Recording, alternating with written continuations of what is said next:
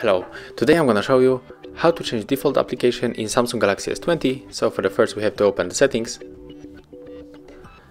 And now we have to go to the apps. And as you can see, here is the option with default apps. When you click on the right upper corner, so click on it. And as you can see, there is a browser app and it's set up to the Chrome.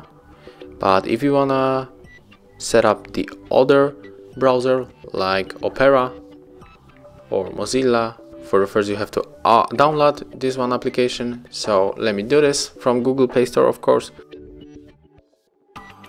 Okay, our application is installed, so now we can back to the default app. And as you can see, now we can choose between Google Chrome and Opera Mini. I will of course stay with the Google Chrome because it's the best browser for me. So thank you for watching, leave likes, subscriptions and comments below.